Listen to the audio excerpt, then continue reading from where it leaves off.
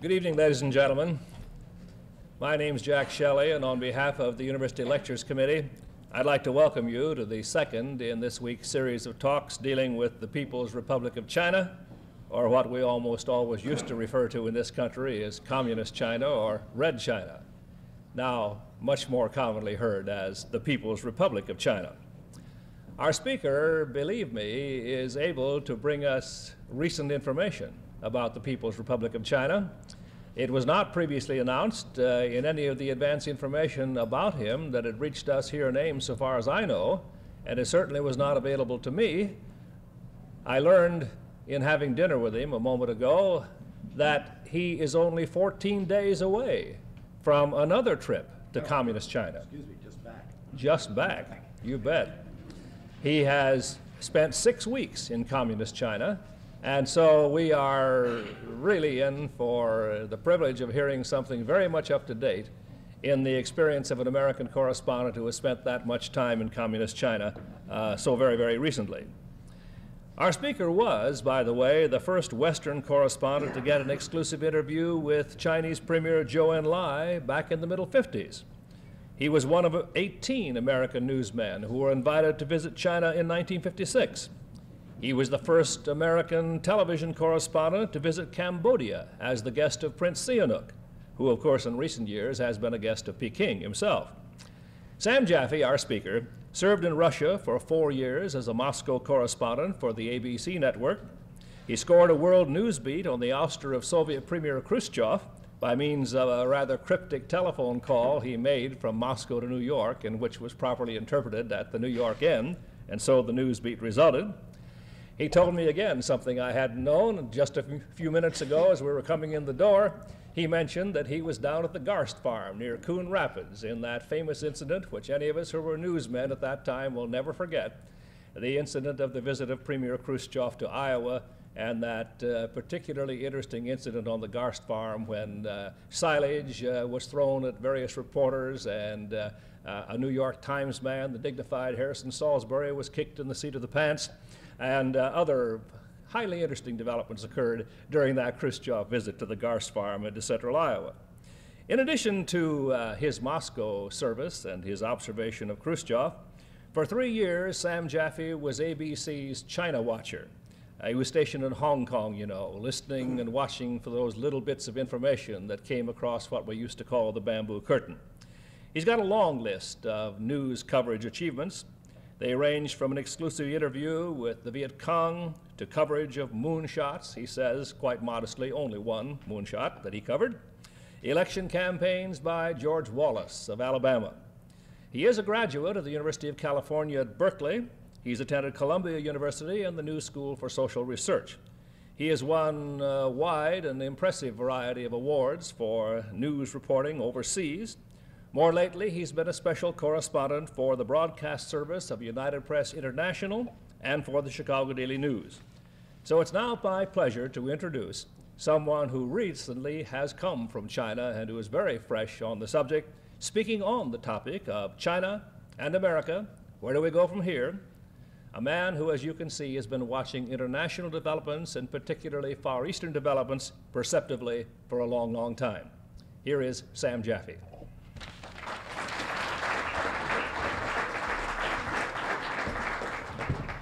Thank you, Jack, and ladies and gentlemen. That story about the Khrushchev trip to the Garst farm and the fact that we were hit with silage and were cussed out, it's still going on by some people back in Washington and elsewhere. But I think basically, I think I can speak for majority of my colleagues. We're out to try and bring you the truth, to try to bring you facts and reality as they are. I think that we, in my mind, must know more of what's going on. This is a very small world. We live in the jet age and we live in the nuclear age. And this could be catastrophic. So possibly my talk is on China, it is on China and America, but it's also on understanding. I don't think we have to accept everything other people do.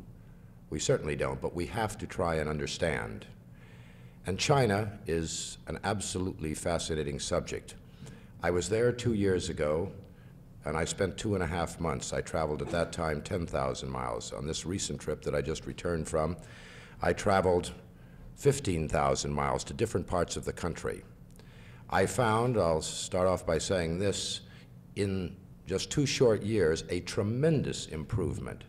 I found Chinese people, and this time I spent more time in the countryside with the farmers, the peasants, as they're called, more relaxed, more industrious than I did 2 years ago.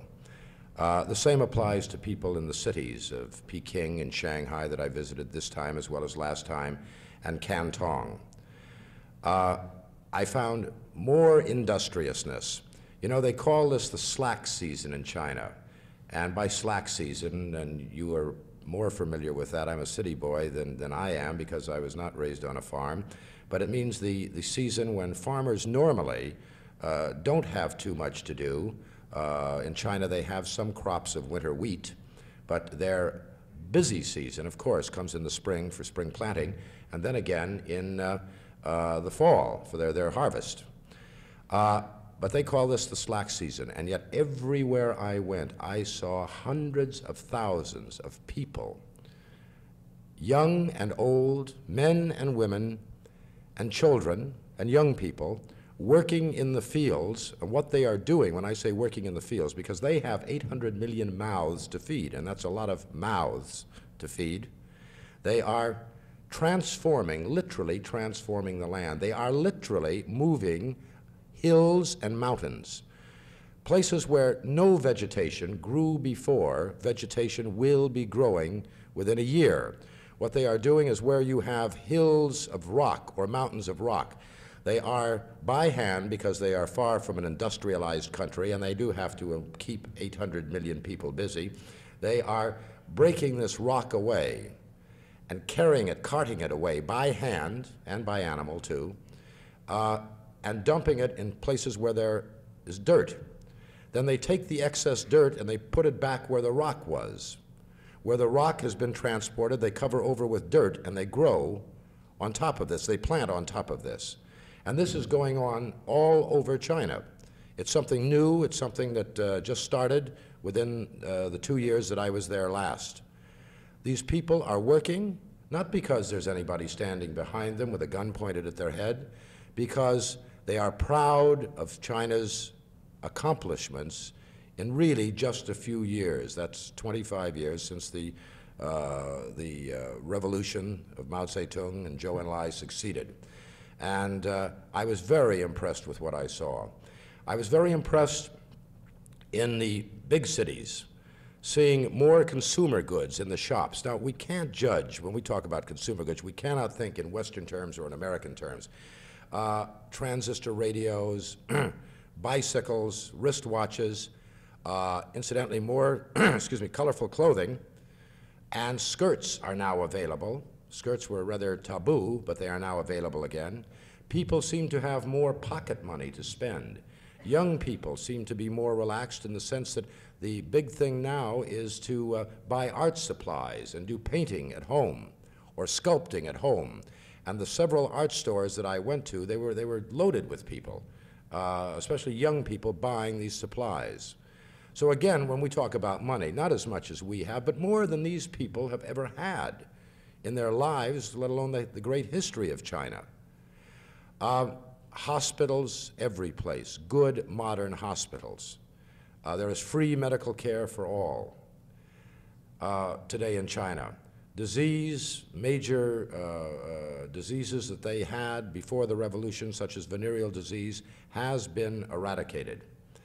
Education free for all, where before the revolution only basically the sons and, as far as higher education is concerned, sons and daughters of the well-to-do, the wealthy could afford to go to university. The peasant did not have that opportunity. Today, the peasant's son can go to university. And certainly, it is mandatory that all children have a middle school, grammar school, and a middle school education. You can observe wherever you go, on the streets, in the villages, people laughing, people relaxed, people happy, people joking. The Chinese have a great sense of humor.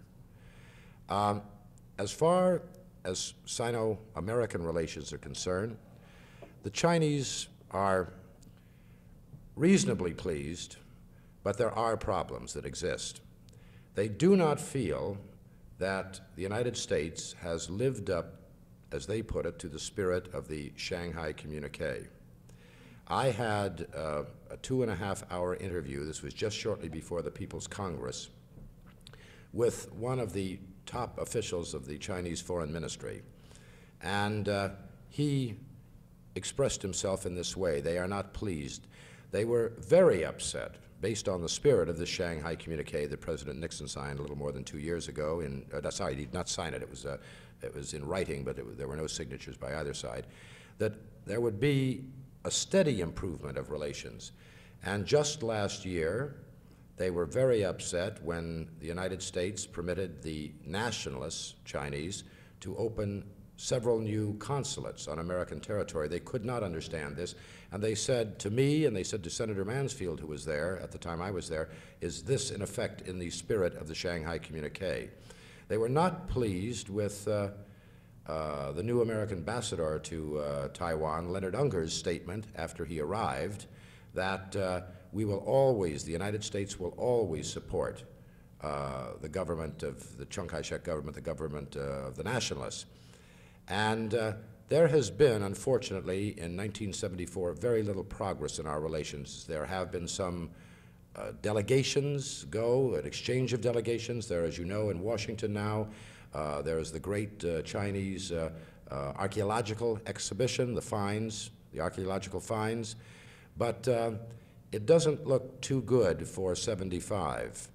I think a lot is going to be based on, in the first place, this is my if President Ford goes to China this year, and if he does go, what he's going to take with him.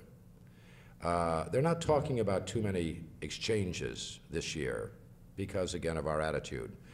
I asked whether American news bureaus would be permitted to be established in China, in Peking. And there are foreign news bureaus there. The English and the French and the Japanese have correspondents stationed in Peking. And they said no. They said, if we permitted you to come, for example, and other journalists, American journalists, then they said that would mean, wouldn't it, that our newsmen, our journalists, would have to be stationed in Washington. And I said, of course. And this gentleman said, not as long as there are nationalist correspondents in Washington. So we got into a bit of an argument, and I said to him, I said, there are nationalist journalists, Chinese journalists in Japan. There are nationalist journalists, and you recognize the Japanese formally. There are nationalist journalists in London and in Ottawa, Canada. I said, what's the difference? Knowing what his answer would be, he said, the difference is that they never supported the way the United States supported they call it the Chiang Kai-shek clique. They want us to, in effect, withdraw our recognition of our formal diplomatic recognition of Taiwan. We can still have trade relations with them. The Japanese do. The Japanese do a big business with Taiwan, with the nationalists. But they want us to formally recognize them and to say very clearly, as the Japanese, as most countries today have done, we're the only ones that are lagging behind on this. Most of our allies have recognized the People's Republic of China. They want us to say that Taiwan is an integral part of the Chinese mainland. Now, this is something that both Chiang Kai-shek and Mao Zedong have in common, that Taiwan is a part of China. This is the only thing they agree on. What they disagree on is who is the rightful ruler of now 800 million people. Well, I think we have to face reality. Most of the countries in the world are facing that reality. We have to think about China's past. We have to think that 25 years ago, it was a revolution in China, but the people of that country backed Mao Zedong, or that revolution would not have succeeded. And that revolution is still succeeding. They've been there for 25 years, and if anyone thinks that they're going to be overthrown tomorrow, believe me, you're having pipe dreams, because that government is, in Peking is there to stay. There's no question in my mind. There's no question in the minds of men who have studied China a lot longer, and I'm talking about Americans and others and who have been to China. We have so many misconceptions about China. This is something I think that has to be corrected. We've always, I think the American people and the Chinese people have always gotten along, but some of these misconceptions, some of these prejudices in my mind, where Chinese in the past, in our motion pictures and books and such, have been depicted as certainly the men with long fingernails, the Fu Manchu types, the types that take white women and rape them. They're evil. They're inscrutable. This is another misconception. They're inscrutable. They're very bright.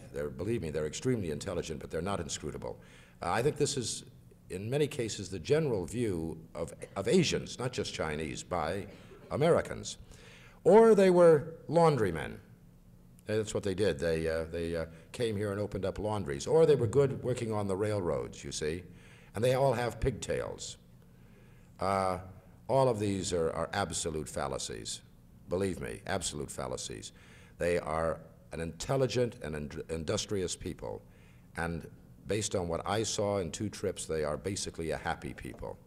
Now, we also, I still think, and even my colleagues, I think this is another fallacy. I'm talking about my colleagues in journalism, those in Hong Kong who are spoon-fed propaganda stories. I say some of these stories come from the nationalists, some come from intelligence organizations, that if and when Chairman Mao goes, whether he dies or he might be overthrown, there have been reports just recently about this because Mao was not at the National People's Congress. And I'll tell you why he was not at the National People's Congress, at his own request. But that then China's going to change. It would revert back to Chiang Kai-shek. Absolute nonsense, absolute rot. We think the same thing of the Soviet Union. Every time Brezhnev or Kosygin or the late Nikita Khrushchev disappeared, well, there would be another regime, and it would probably be a better regime. Or that the communist regime would be overthrown. Another fallacy, not true. I think we're, again, pipe dreaming, because these countries, whether we like their system of government or not, are realities.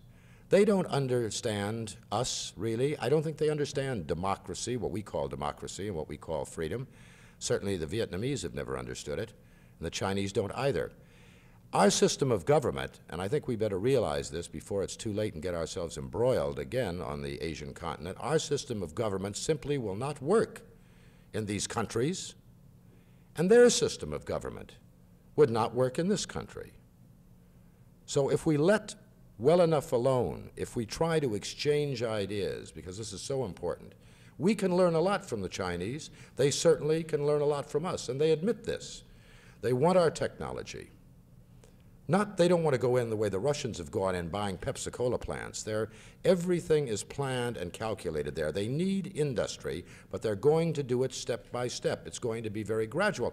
You know, a lot of our businessmen, I think, were very disappointed when we started a semi-detente with Peking. And remember, Peking wants this detente too. And if, say, Mao was overthrown, you might get a tougher person in there. There are Chinese, like there are Americans, like there are Russians, who don't believe in detente. And I say, thank God, these men, Zhou Enlai and Brezhnev, the way he's proving to be, are basically moderates. So I think we're lucky to have governments like this around who are opening up, and China is opening up. Because when we don't understand, when we don't have any contact, when we don't have any knowledge, this is when it becomes dangerous, and I can't emphasize too strongly that we do live in a nuclear age, and there is always the possibility of a risk of a hydrogen war. So I think we must understand. Mao Zedong did not appear at the People's Congress at his own request, before the Congress came about, it's been several years in the planning, they had problems. They admit to you, again, unlike the Russians, everything in Russia is perfect. Everything is a Potemkin village, like a movie set, a beautiful movie set, but there's nothing behind it. This is not true in China. They admit their shortcomings. They admit they have problems. And they want you to criticize them. I've never heard a Russian in 4 years that I was in Moscow ask for any criticism. Everything was perfect. Mao is trying to effect an orderly transition, a transformation of government when the day comes that he expires or retires. If you recall, right after the Cultural Revolution, and that was one of their great mistakes, the Cultural Revolution came about because they wanted to inculcate in the Chinese young people a spirit of revolution, a spirit of what the elders had fought for. Well, they let it get out of hand. They turned open the schools and then closed the schools and let the young people run amok. And there was terrible violence. And how many thousands were killed, I don't think anyone knows. They admit this. The young people went berserk. But then they brought it under control. They told me that they have learned their lesson. But they still want to keep the revolutionary fervor in the minds of the young people. This, for example, is why the young people, after graduation from middle school or high school, must go out, before they go to university, must go out and work on the farms, not a bad idea, with their hands, with the peasants, alongside of the peasants, China's backbone, and why they must go into the factories and learn a trade. It's also to give the factory worker, and especially the peasant, a feeling that he belongs, a feeling that they never had years before, and to inculcate in the young people what these people do, not to look down their noses at someone who's doing menial labor. The government of China does not consider farming menial labor, nor does it consider factory workers menial. But some of the young people who, don't know what their grandfathers fought for and what they went through now feel, well, like many young people in this country, like the world owes them a living. That's why these things came about. But after the Cultural Revolution, at that period, everyone, and shortly thereafter, everyone in China wore a Mao badge, a badge with Mao Zedong's image on it. Gradually, you didn't see Mao badges. And there has been a de-emphasis on Mao Zedong. This is deliberate. This is Mao's wish. Because he wants the government to get ready for the day, as I say, that he goes and the day that Zhou Enlai goes. And what they're in the process of doing now is to try and get, they call it the 3-in-1 combination on all levels, to work together. In other words, collective leadership, the old, the middle-aged, and the young. Now, when I say young, I don't mean 17, 18, 20. I mean they consider young to be men and women in their late 30s, early 40s, in government, on all levels of government. So this is deliberately, Mao is being deliberately downplayed at his own request. He said to the Congress that he did not want to be a delegate. He's back, I believe, in his home province of Hunan. I was told, though, that he approved of every word in the platform and the new constitution, which is a moderate constitution, that was presented just a couple of weeks ago at the National People's Congress. And that constitution I am very pleased with, and I am pleased with the other words that were spoken, Zhou Enlai's speech, because it is a sign, another sign of moderation in China. They're opening their doors slowly because they're very suspicious of us, and they're suspicious of the West in general, what the West did to them years ago. And there's been such an absence of any contact. But they have a defense minister now. That defense minister is a civilian. That indicates to anyone that watches China that the civilians are running the military. They admit that they had a problem with some of the military commanders. And I guess it was about 6 months ago, there are several top military commanders, generals, were shifted from very sensitive areas, downgraded, in my mind. These men were close to Lin Piao, the man who was Mao's heir apparent, who was killed in an air crash, the man who turned against Mao. They admit that there are still people like that. I don't think they're in any great number, but they're not taking any chances. These were the men, as the regime puts it itself, who wanted, like Liu Shaoqi, their former president, who wanted to, they say, follow the capitalist road. They didn't want this. You see, China, when China was capitalist, it served only special interests. It served, in my mind, those men around Chiang Kai-shek who were unbelievably corrupt, men who came out of that regime when they fled to Taiwan and to New York and Chicago and Europe, millionaires, men who, when we would send, because we Americans are good people, and if you recall, during World War II, we sent hundreds of thousands of tons worth of supplies and food to the Chinese people. They never got that food. If they did, they had to pay for it at exorbitant prices. It was supposed to be free food, free rice. The money from that food went into the pockets of these people. Now that's what Mao Zedong does not want to see again in China. He wants to see what they're working towards, stability. And everyone is working. Everyone has a job to do in that country. It's just unbelievable. There's no laziness. There are basically no problems. The only place where I saw trouble in the 15,000 miles I traveled was in the city of Canton. That city is, well, it's Guangdong province. It's in southern China. And the southern Chinese, they're what we really see here in this country. They're Cantonese, and they are more emotional than the northerners. They've had a lot of problems in Canton. They had these wall posters, these character posters, hundreds of them all over downtown Canton. And I saw some public trials. Night and day, truckloads of what they call the People's Militia would drive through the streets. And they had what I refer to as bad boys and bad girls. They stood in the back of the truck. Their heads were bowed. They had signs around them, the signs depicting the crimes that they had committed. I asked what crimes they had committed.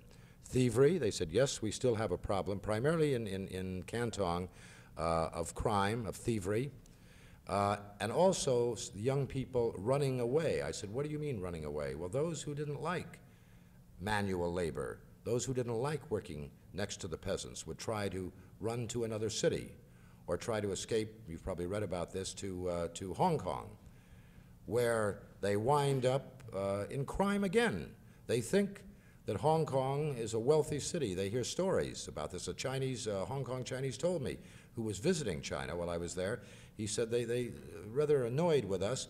He said they see us dressed better than they are. He said, but at the same time, they don't realize that we have to work, and we have to work very hard in Hong Kong, and there are no jobs in Hong Kong. It's a very small place.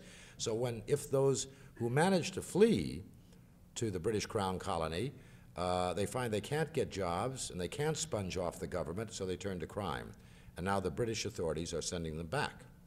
But no one is severely punished. I had a discussion with one of the leading officials in Canton about crime and about other acts of violence and those who run away. And he said, well, we hold these public trials and the people criticize them. Then they must go back to the farms and the peasants will criticize them. But he says anyone can be rehabilitated. If they want to follow the line, there is no real punishment meted out. The death sentence, even for murderers, he told me, he said they try to rehabilitate the person. He said, in some cases they succeed. I said, what happens when you don't succeed? He said, yes, then the death sentence is imposed.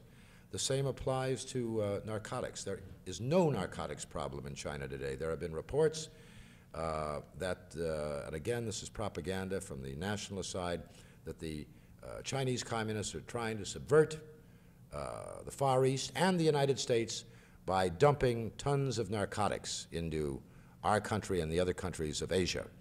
I mentioned this to a Chinese official, and he was absolutely appalled. He said, you know about the Opium War? I said, yes. He said, we didn't know about opium, narcotics, he said, until the British brought that drug, that plant, into China. And they had a terrible problem. And one of Mao's priorities when he took over the government, one of his first priorities, was to eradicate this problem that was pulling China down.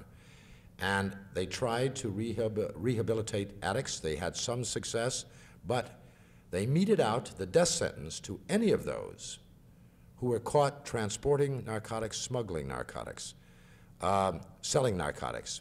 And this man said to me, this Chinese, he said, do you think, based on how the drug, opium, nearly destroyed our country, do you think that we would foist this on any other country? And when I got out, this was my previous trip to China, I happened to meet a friend of mine who's with the U.S. Bureau of Narcotics and Dangerous Drugs. They were having a regional conference in Hong Kong, and they invited me to lunch. And I told them the story, and I said, you gentlemen are in a position to know. I said, do you think China is trying to subvert Asia, the United States, with drugs? And to a man, agents, representative agents from Philippines, Americans, from Tokyo, from Hong Kong, elsewhere, said absolutely not. We have never had one indication of this. They did find narcotics, get this, a shipment of narcotics that were stamped on these packages of heroin, stamped, made in the People's Republic of China. Can you imagine? It was one of these silly plants again, obviously by the nationalists. They're very silly in the way they act. The Chinese are not concerned, but they are concerned that people will get the wrong idea. They are, in my mind, and certainly today, a very, very moral people. You see very few police in China, interestingly enough, none in the countryside. Of course, in Peking, you will see People's Liberation Army men armed on duty, as you see Secret Service men armed on duty around our White House, around there where Mao Zedong and the other Chinese leaders live. But very few policemen, with the exception of traffic policemen. And as I say, out in the countryside, none. Even the old people are utilized, those who have retired. People in China, there's no age of retirement. A person works as long as he or she can work, not so much the woman, but the man, and when they decide that that's it, they retire. There's no mandatory retirement age, 60, 65, whatever. But to keep the people busy, they have, whether it's a people's police, the old people will go into the streets and just, in effect, patrol the streets. They don't carry a gun, they don't carry a stick, and if they see some mischief, some young people making mischief, they call them over as the adults, because the Chinese still have a great respect, filial piety it's called, for the adults and the older people. And we'll talk to them, reason with them. If a child gets in trouble and they admit that, you know, they have children who are mischievous, then the people in the area that they live, if that's in a village, then it's the villagers. You know, talk to the child, try to reason with the child, and try to work it out. But there's no physical punishment meted out. English today has replaced Russian.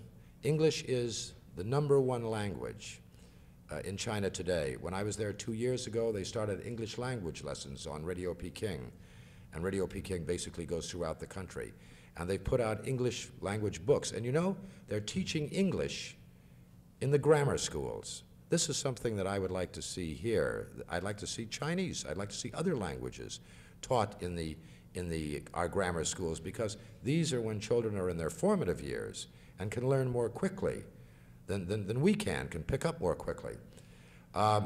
They sell many English language books. They're very popular now, and books on America are popular. When I returned this time, I noticed the young people in the hotels, the waitresses and the young waiters and others were listening very intently to the English language lessons. And when they found out that I not only spoke English, that I was an American, very, very friendly. And where 2 years ago they were speaking a word or two, now they're speaking in sentences. They work very, very hard. And they're very, very pleased to meet Americans. In Shanghai, you walk down the Bund at night, the harbor, and you'll have young Chinese come up to you. Where are you from in the United States? Tell us about the United States. I never met in these 2 trips any animosity from any of the people that I came across. Worker, student, peasant. Just a genuine show, and you know when it's genuine and when it's not, show of friendship. They're not actors, they were not play acting, and they were not set up for me. I could walk around on my own, I could go places on my own. Of course, I don't speak Chinese, I'm trying to learn it now, but I had to travel with a translator, just he and I traveled together. A man who didn't try to, this another expression that I don't buy, brainwash me, because I don't think anybody can be brainwashed. I don't buy that theory. But, you know, see for yourself, you know, and see our shortcomings too. So we have a lot to learn from the Chinese, and they have a lot to learn from us. I would like to see us take the step. I would when, or if the president goes there this year, because, and fully recognize the People's Republic of China and all it means. I think that they, in the long run, will be a stabilizing influence for us in the Far East. I know Asians who believe that, men like Carlos Romulo, the foreign minister of the Philippines, he's always believed that. People say, well, how can you let down your friends like Chiang Kai-shek? Well, we haven't, ladies and gentlemen, been politically expedient in the past. We have in ways that shock us, ways that we're only learning about now, but we haven't in practical ways. I think if we had recognized China a number of years ago, that possibly we could have avoided this horrible catastrophe that cost $365 billion. This is the figure that Mansfield just learned before he went to China. $365 billion, plus all of the lives and all of those young men who are cluttering the veterans' hospitals who will never walk again, never speak again. I think we could have avoided it. The things that we were not told about China, or the things that we were told that were lies and propaganda. For example, it came out year before last at the Senate hearings, the congressional hearings on China, that shortly after the takeover by Mao Zedong and his party, that he and Zhou Enlai sent a very private communication to the then President Franklin Delano Roosevelt, saying that they would like America's help, that they had respect for the American people. They've always said this, incidentally. To this day, the Chinese have always said they like and have respect for the American people. And they would like to come to Washington. This was brought out by a former State Department official who is now a professor of political science, of Chinese affairs. And this communication was never answered, This was before the Chinese really turned to the Soviets. It was never answered at all. Why? We don't know to this day. It was rejected out of hand. Maybe things would have been different again if we had accepted Mao Zedong and Zhou Enlai. Do you know that right after World War II, in that regard, our OSS fought and helped Ho Chi Minh. These men described Ho Chi Minh to our government as a nationalist more than a communist. And you know, I believe Mao is a nationalist. And his brand of communism is not Marxism, Leninism, though they harp on this for ideological effect, but it's Chinese. Country really hasn't changed. It's Chinese. It's the Chinese mentality that's applying this ideology. It's not the same as the Soviet brand, nor is it the same as the Romanian brand, which is different from the Soviet brand. In other words, what I'm saying, there is no more communist menace, if there ever was one. There is no international communist conspiracy. Again, something that, you know, we seem to have a bugaboo. So in China, it's the Chinese brand of communism. These OSS officers reported back good things about Ho Chi Minh, the late Ho Chi Minh, and Ho Chi Minh asked also for our help. And again, no. People in Washington said no because he was a communist. And I wonder again if we had helped Ho Chi Minh, if the situation wouldn't have been different, if we could have saved all those lives and all that money that is certainly affecting our economy today. Now, I think we really have to look inward, and we have to be realists. We have to be pragmatic. It's not a question, in my mind, of friendship. It's a question of political reality and expediency if we want to keep the peace. Taiwan is an affair that must be settled by the Chinese themselves. And this is something else, I believe, that Chiang Kai-shek believes. It must be settled by the Chinese themselves. We have no right to interfere. Why should we have troops? Well, we've pulled out some. Why should we have American forces on Taiwan? This worries the Chinese communists. This official said, I said, well, we have pulled out some of our forces. He said, that is a good gesture. And I said, we pulled out our 7th Fleet. He said, that's a good gesture, too, on the part of your government. But he said, why do you still have troops there? And I said, and that's a good question. I don't know. Why? He said, again, this is not in the spirit of the Shanghai Communique.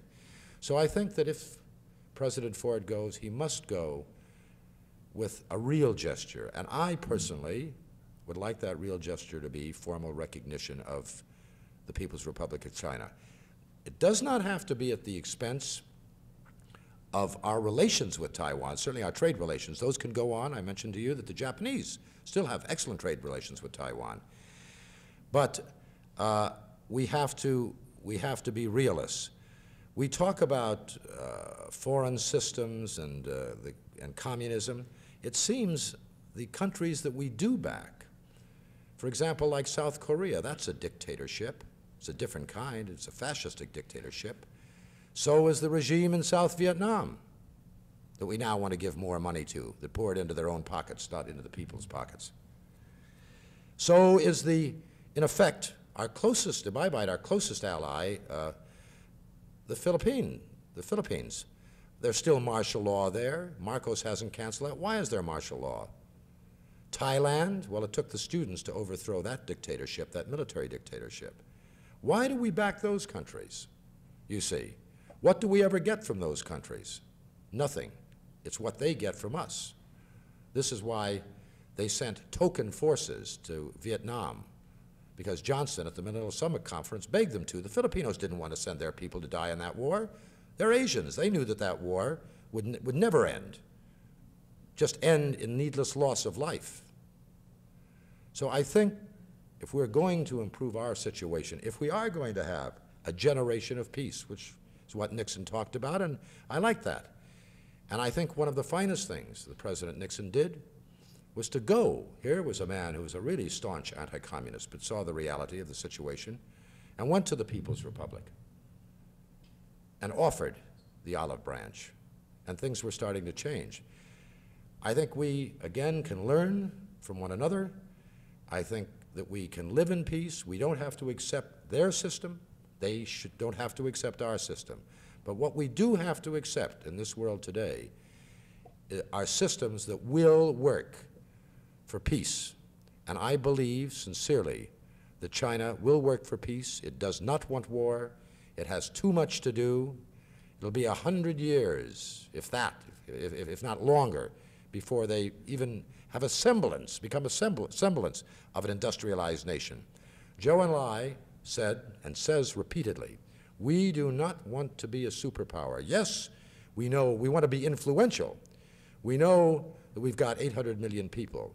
They are working on nuclear weapon system because, like, they don't trust either.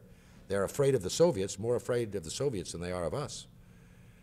But he wants peace and he wants stability. The only way China is going to build is by having peace and stability, having a détente, not just with the United States, with the world. And this is what these men want. And I believe that the leadership in China that will come up after Mao and Zhou go, I know a lot of young officials, they're very much like us. They want closer relations with the United States. They want to be friends. And believe me, the Chinese will never, like some of our other allies, as my colleagues and I call them, my journalistic colleagues, it's being a little bitter, the Chinese will never be the best friends that money can buy. And that's what we've had in the past. They will not ask us for anything. They will ask for our help and our advice, but they won't ask for credits and loans. Believe me, they won't. They're a very, very proud people. And I'll entertain questions now. Thank you very much.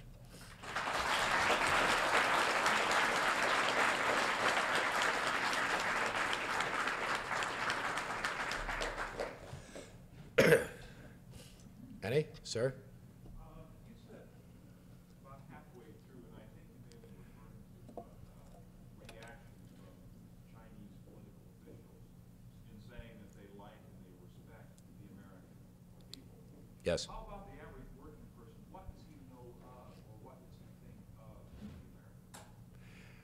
this is, again, there's certainly ignorance on both sides. I'll give you a little anecdote in that respect. When I traveled there 2 years ago, I had my wife and my 2 daughters, and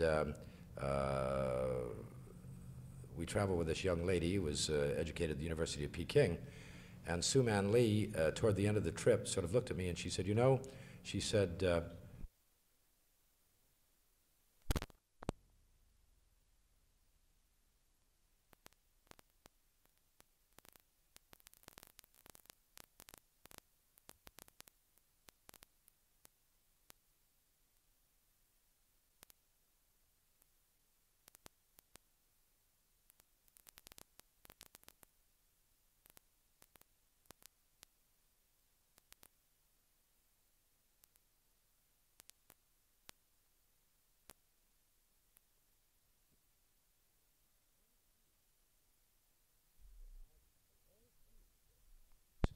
they are, but all through this, when I interviewed Zhou Enlai in 1955 at Bandung, he said then, he says now, we have always been friendly with the American people. The American people have been good to us. The American people have never tried to hurt us. But they always add, it's the imperialists in your government, those who want war. Those are the Americans that we are against. But we believe, and he's always maintained this in 55, that the American people, and I'm told that Mao feels the same way, the American people are a good people who do want peace and who want to live in friendship. But you see, when they refer to the imperialists, I can't disagree with them in the sense that I've been to Vietnam and I've been out in combat. I didn't sit on my duff in Saigon. And I've seen what we have done. Now we say we're going in there to protect democracy and freedom, or to instill democracy and freedom in Vietnam. And they listen to that. And then they see that we use napalm, we devastate the country with defoliation, wipe out beautifully rich land that will be wiped out for several years because of these chemicals we've spread. They hear about the tiger cages that the South Vietnamese maintained, where they stuffed lime down the nostrils and the throats of political dissidents, not communists, but people who happen to disagree with the Thieu regime. This is what they hear about us. But now, as I say, this time even more. We're more books on the United States, more pamphlets in schools, and they're being taught, again from the grammar school level, about the United States as well as other foreign countries. Sir? No, there is a Catholic church. Some Chinese, the older Chinese, go to in Peking, in Xi'an, which is their great and most historical city, their great cultural center, a fantastic city. They have a mosque, and I asked whether people went there, and they said yes, those who want to go. They discourage religion, officially, they discourage religion among the young people. The old people who want to go still go.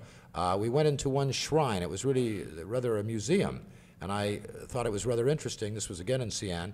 I saw joss sticks being burned and fruit offerings, and I said, oh, this is rather religious, isn't it? It has something to do with Buddhism. And they said, yes, it is. They said, if the old people want to come here and do this, they do it. But, sir, yes, religion is officially discouraged. Or it's certainly not discouraged, and it's not encouraged. Oh, but incidentally, this time, in central China, I saw a very interesting thing. I tried to get a picture of it, and I couldn't. They had a religious funeral ceremony. Oh, boy, they were all in white, and we were in a car, and they were crying. They're very emotional when it comes to any death, and beating the drums and such. And I said, I thought this, and they were burying this person, whoever it was, and I said, I thought the official policy was cremation. And they said, well, it is, but if they want to bury their dead in the traditional way, they can do that. And then in the same area, I saw grave mound after grave mound. They do it in mounds. They bury them, but then they have a mound of earth. And there were just hundreds of grave mounds. The reason they say that they, incidentally, that the word is cremation, because In the past, they claimed too much land was wasted burying people, and they need that land now for crops in order to feed. You know, I said 800 million mouths. Sir?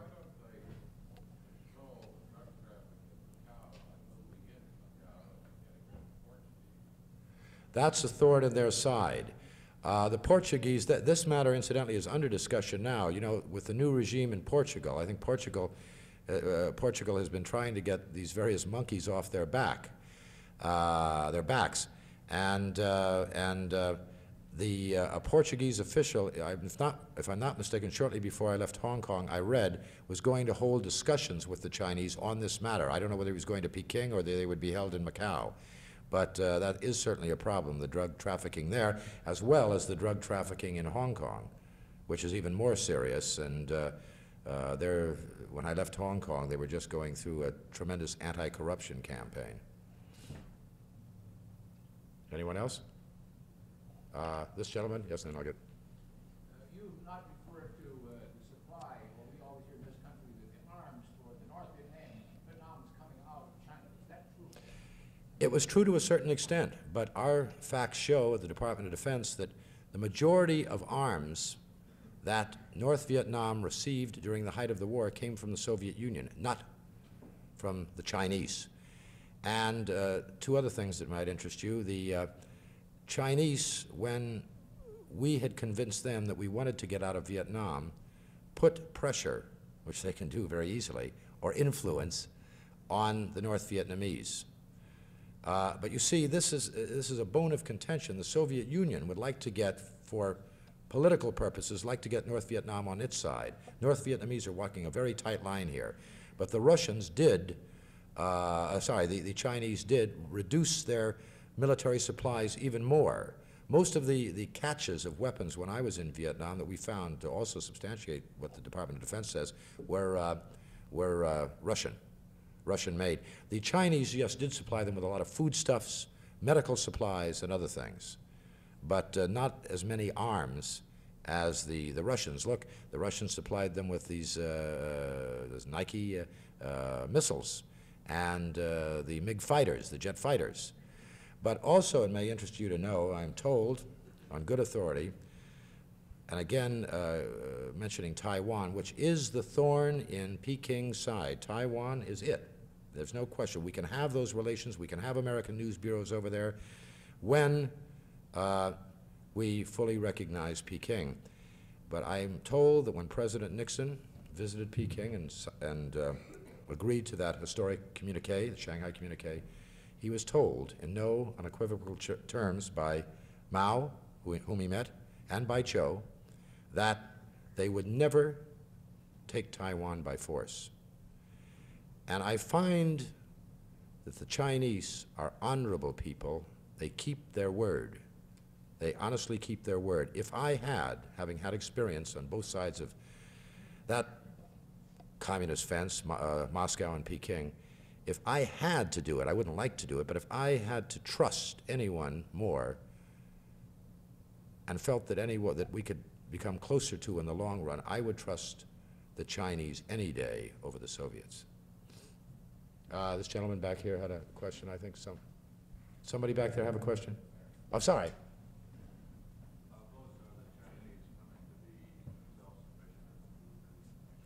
Very, very close, because this is still their main priority. This is their main priority. I was saying this fantastic transformation of land that's taking place. They've had some good harvests.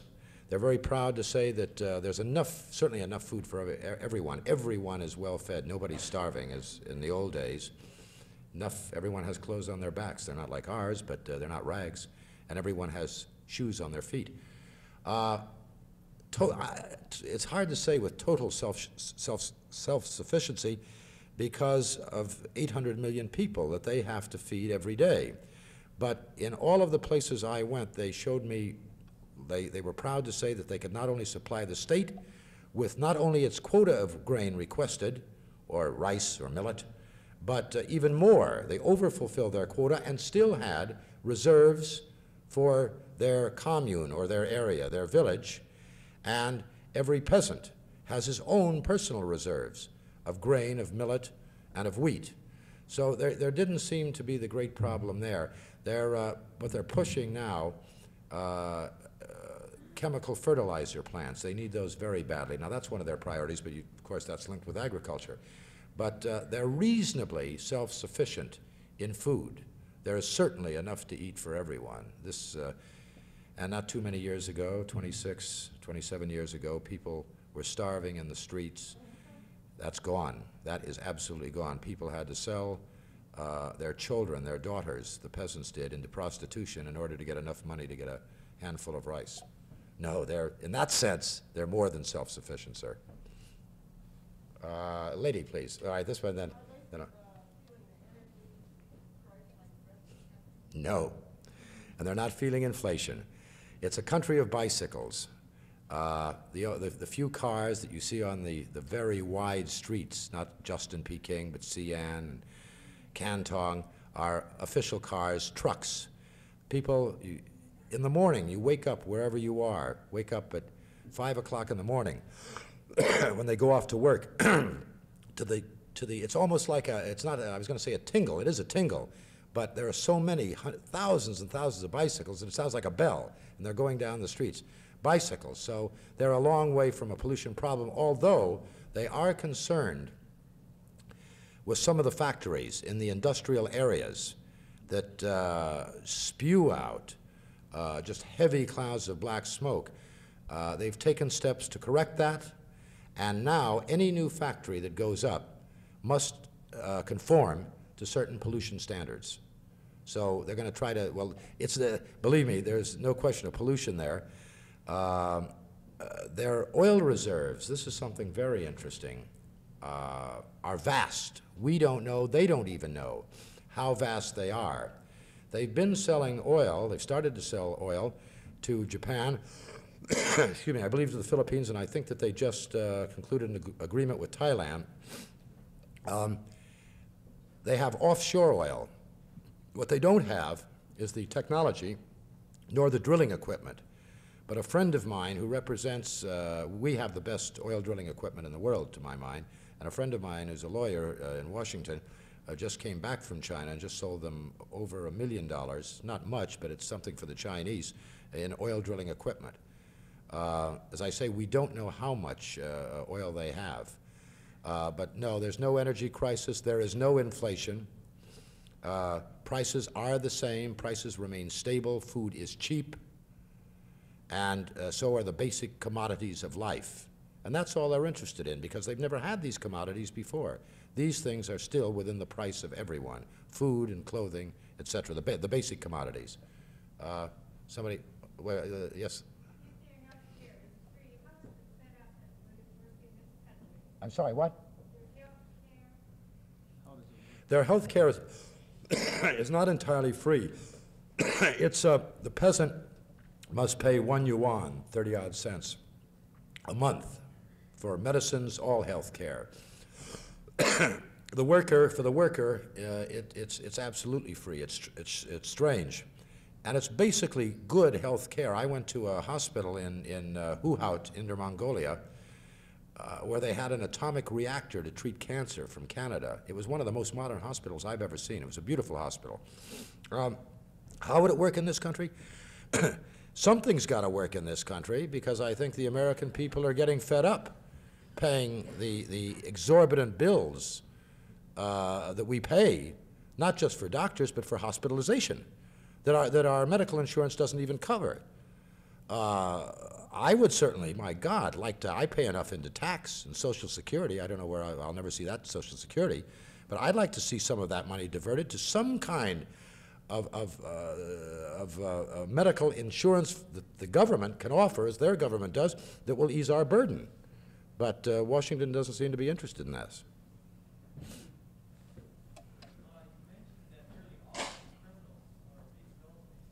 Sorry, what? Criminals. Yes.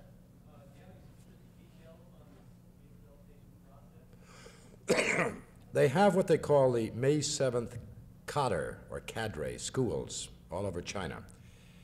And these are schools where men who have committed errors, committed crimes, excuse me, are sent for indefinite periods, and I say indefinite periods until their ways are corrected, where they study Mao Zedong's thought from the Little Red Book, where they have to confess their errors, and then they go out and they work in the fields. I've been to one. It's one of the big ones outside of Peking. There's no barbed wire around. There are no guns. There's no place to run in the first place. And they stay there, and if they say, yes, we've been rehabilitated, they go back. They're given their job back. There have been several high officials who have come back who have been rehabilitated, one of whom is now number 3 man in China, Deng Xiaoping, and who was just made the defense minister, Chinese defense minister, and there's been several others. Now this goes for young and old, politicians, workers, anyone who can correct the error of his ways. He stays there as long as necessary. Their word is that Liu Shaoqi, the former president, is still on one. Now there's a story that came out that Liu Shaoqi, this came out of Hong Kong, died a physical death. He's died a political death, but they've said to me, but he is still alive. I was told this. Why the story came out, I don't know, and it came from a Chinese communist source. But I think even a man like Liu Shaoqi, who they felt was an enemy of the state, he was the one that they accused of following the capitalist road, that he could be rehabilitated. I do believe them that everyone is given that chance. Some don't want the chance, and they stay at the May 7th schools. That's it.